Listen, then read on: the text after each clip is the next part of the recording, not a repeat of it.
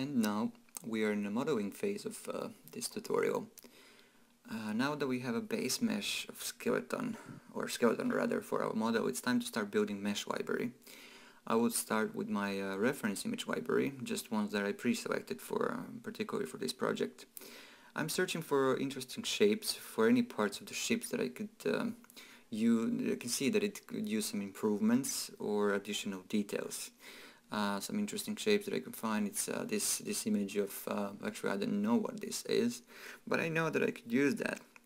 So this is the part of creative modeling as well. This is not the new model or technique of modeling by any means. It's just that it can be done, through the different variations and ways. I have used this method for a while now, and not just for this particular project only, but also to be able to use the same models later on inside the other projects too. This way you can save a ton of time and effort and preserve, like really preserving some quality of the models to the different projects. Again, this technique doesn't really follow any strict rules, and it's more about the creativity and the person's visual strength. This again is connected to the difficulties of starting new shapes of the model when you were just staring at the blank canvas, and this kind of helps you out at the very beginning. And this is particular, usual in the cases where there's not enough reference material, detailed concept art to support certain model or shapes or parts of the model.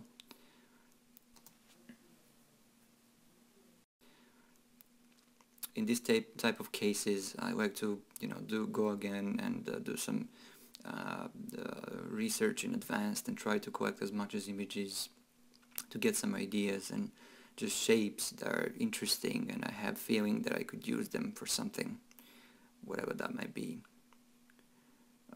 Really at this point, or even earlier on, you can start thinking about different parts of the model.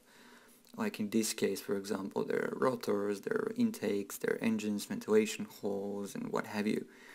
Then look at the ref images that you collected, and well, really you go back and forth between.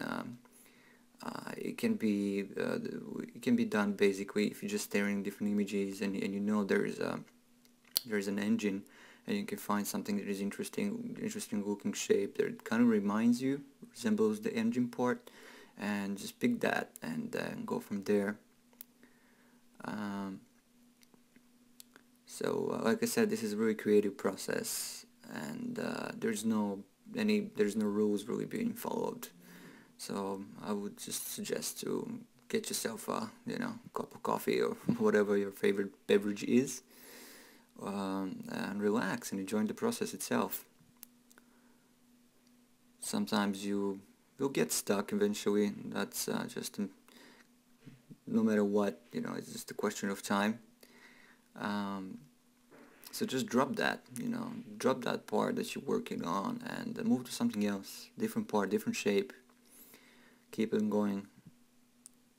Maybe in the middle of making one shape, you can think of the another version of the same one, and so just duplicate that shape and reshape it again.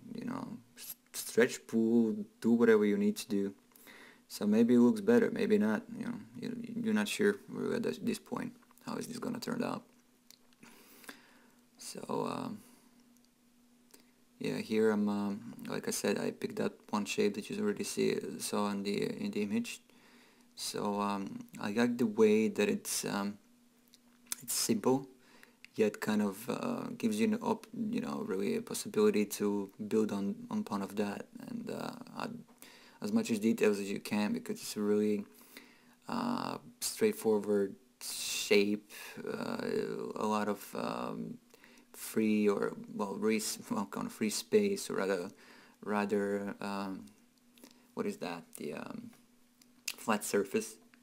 So you can add other bolts are pretty cool, hinges, what have you.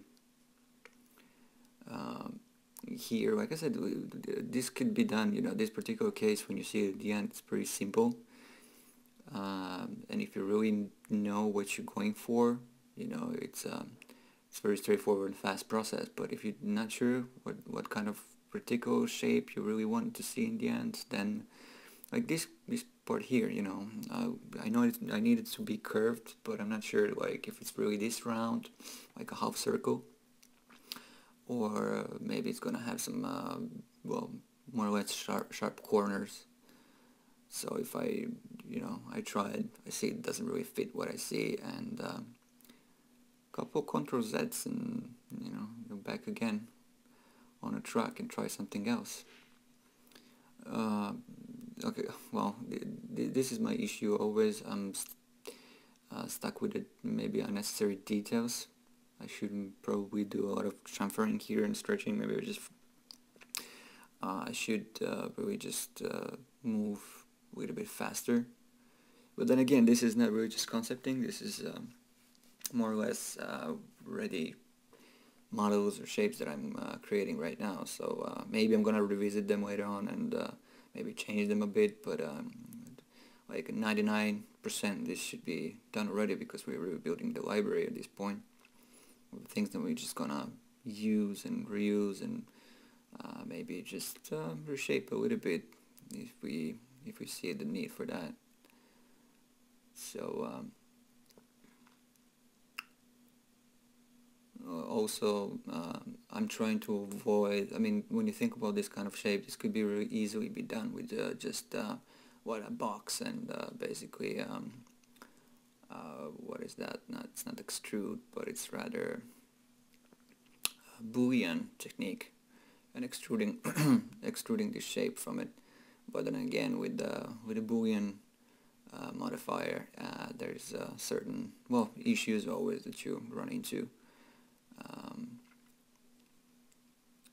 and I don't like those kind of chopped off corners that Boolean does, and then you have to go back and really just reconnect all the kind of spaced out vertices around and whatnot. It's very funny when you're looking at what you're doing right now, and then you know what kind of end result is gonna be. Well, really at this point, of course, it's easy to say that, oh man, what you doing? You're not supposed to do that. You can go much faster and you know, do this and that and be done in just well, seconds or minutes. So I'm here already almost 7 minutes. I'm still struggling with this shape, but that's what it is. You know, sometimes it takes time. And that is fine, you know.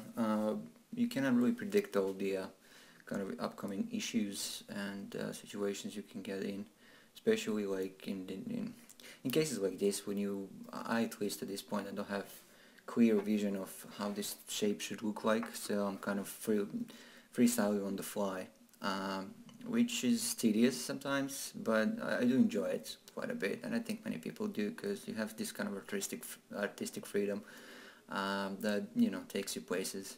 So just don't get too stressed and continue working on it, as you know, as long as you find something that you like, and next time it's probably gonna be faster, so don't worry about that. Sometimes when working in production with a bunch of people in teams, you're restricted with time. You have to be able to hit the deadlines. That takes you into the situation when you have to make a decision and compromises. It's hard, you know, especially when the quality of work, in a sense, has to suffer for the sake of your time and overall production time.